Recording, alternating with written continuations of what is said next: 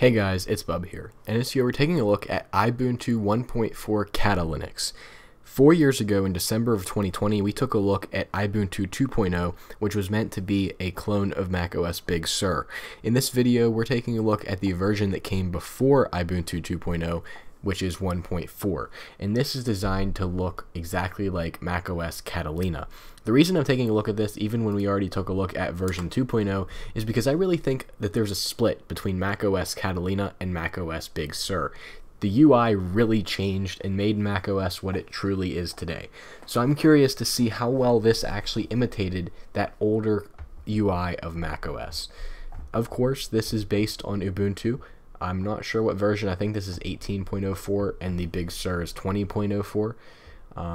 So let's go ahead and boot into the live environment and get this installed. Alright, and here we are.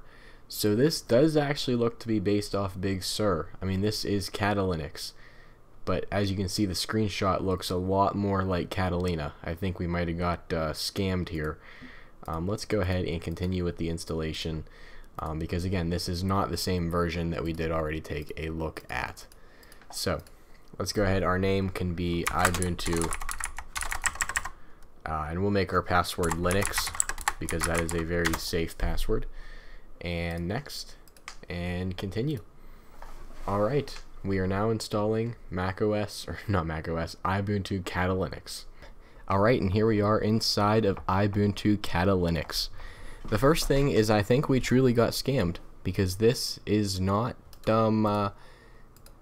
this looks more like Big Sur, but okay, we'll move on. So by default, the files is actually one off, so just to make it more real, I'm going to move it over. Let's take a look at the desktop. Here we can see we have the Apple logo, which just brings up like a mission control type of thing, Finder, which does nothing, this, which is like our app launcher, and over here we have our clock, we have our English or our keyboard layout, and then we have our settings such as our user, our Bluetooth, our network settings, things of that nature. Down here on the dock we have our Files app, or Finder, which actually, wow, that has a very close resemblance to the macOS Finder. I mean, I think it looks pretty close. We have Launchpad, which again looks like what you typically find in macOS, or actually really any Linux distribution. Then we have Chrome, which Mac doesn't come with that by default. It's curious to see what version of Chrome this is, considering this ISO was compiled, I think, 2 or 3 years ago. Let's see. Let's take a look here. This is, I'm going to bet like 103. Oh, wow. I didn't look beforehand. That is crazy. Moving on, we have Shotwell, seems to be like the macOS Photos app, but it doesn't actually open. We have Calendar, which does open, and we can see this is a fully functional calendar. Kind of hard to not make one of those. We have the Ubuntu Software Center. So I think, yeah, this does look to be like the official Ubuntu Software Center.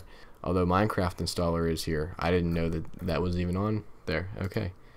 Moving on, we have our Notes app, which appears to be, what kind of Notes app is this?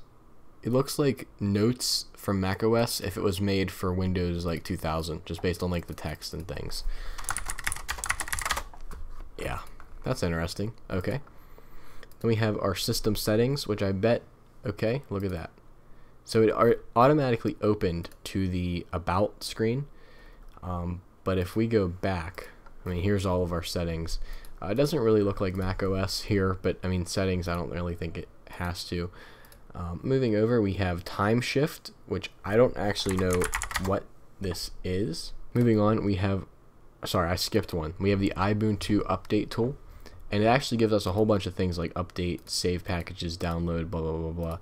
And then next to that, we have our terminal, which is like your typical terminal. Then we have our recycle bin and hard reboot button.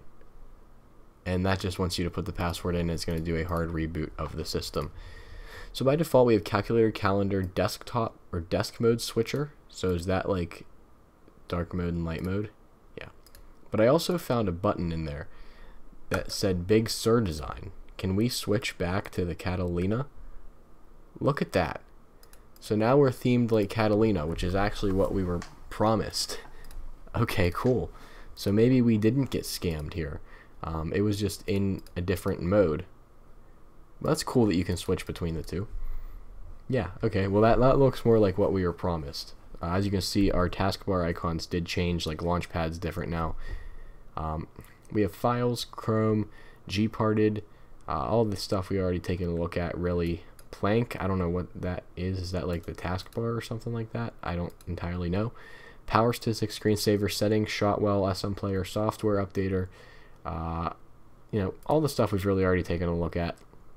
Document viewer is themed like the Apple Books.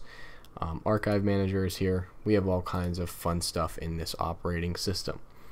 So that being said, this was just a brief overview of macOS. I keep saying macOS. iBuntu 1.4 Catalinux. Definitely an interesting one to take a look at. I took a look at this, like I said, because I really enjoyed iBuntu 2.0, and this really doesn't, and this really isn't that much different. So with that being said, thank you for watching this video. If you liked it, make sure to subscribe if you're new around here, as I do all kinds of different technology videos, including device restorations. With that being said, I'll see you all in the next one.